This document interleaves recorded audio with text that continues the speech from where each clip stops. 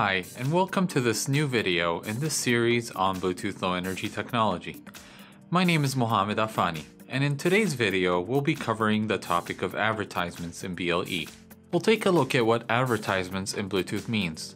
We'll talk about the different types of advertisements, the different parameters such as the advertising interval, and then we'll talk about the data that's sent in the advertisement packets. And finally, we'll cover some of the new features that were introduced in Bluetooth 5 that are related to Bluetooth advertisements. So what are advertisements? Well, basically advertisements are the packets that are sent out by a broadcaster or a device that wants to be discovered and then possibly connected to. Now, they are sent out on the three primary advertising channels, which are 37, 38, and 39, and possibly only a subset of them, and then repeats at a fixed interval and for a period of time. Advertisement packets have different types. They can be either connectable or non-connectable, scannable or non-scannable. Where scannable, what it means is that a device can send a request for additional data from the advertiser in what's called a scan request, and that advertiser responds with a scan response, which includes the additional advertisement data being sent. Other types of advertisements include being directed versus undirected. What directed means is that an advertising device can target a specific device that it wants to be connected to or that it wants to send its advertisement data to. The most important parameter related to advertisements is the advertising interval. This value defines how often a device sends out advertising packets. And during this interval, the device will send out one advertising packet on each of the primary advertising channels or on a subset of these channels. The value of the advertising interval ranges between 20 milliseconds and 10.24 seconds in small increments of 625 microseconds. Now keep in mind that this value greatly impacts battery life and must be chosen very carefully.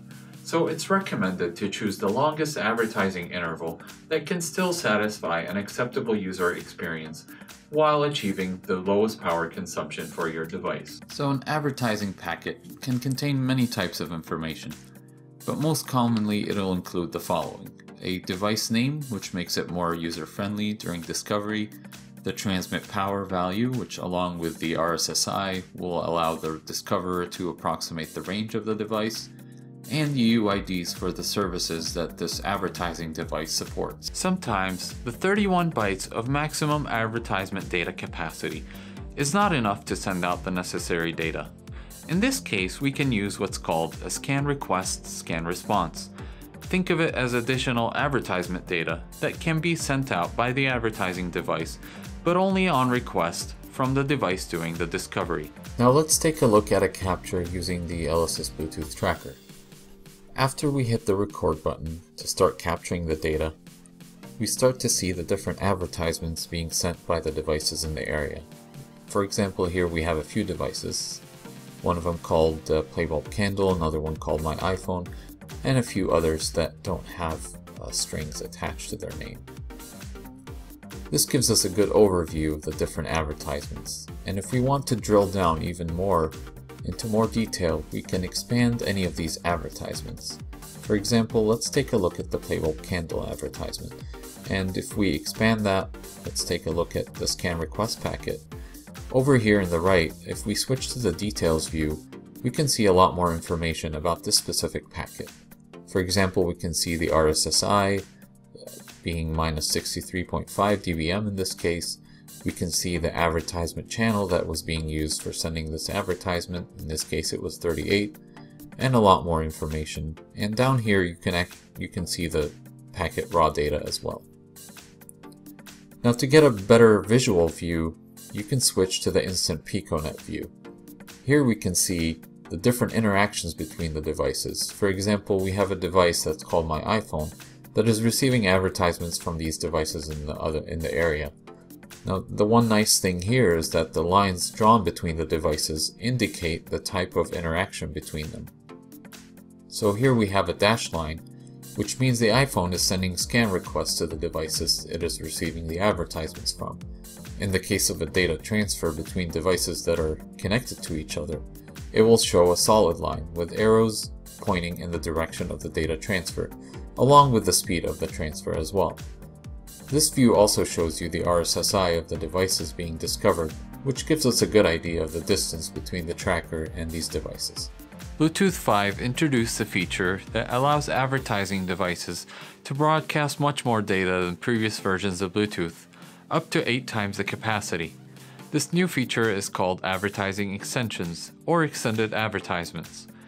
Now, in earlier versions, the advertisement data was capped at 31 bytes, but now with the new extended advertisements, the capacity is increased to up to 255 bytes.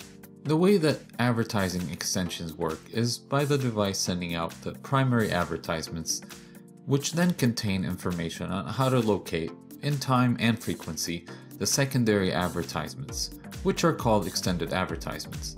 Now, these extended advertisements are sent out on the secondary advertisement channels we mentioned earlier, which are the same as the data channels used during a connection. Another new feature introduced in Bluetooth 5 is the periodic advertising mode.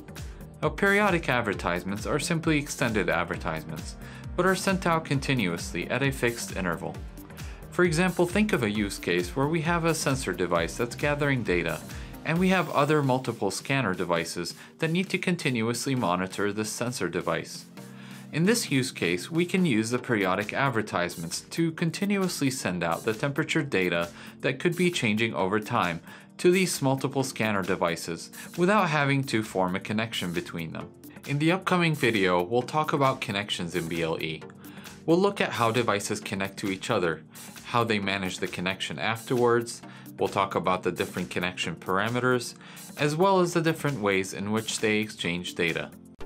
To learn more about Elysis, provider of the world's most advanced Bluetooth analyzers, visit elysis.com. Have a need for training or consulting services? Then contact our training partner, Novelbits, at novelbits.io. I hope you've enjoyed watching this video and learned a little bit more about BLE. Thank you for watching, and I'll see you in the next one.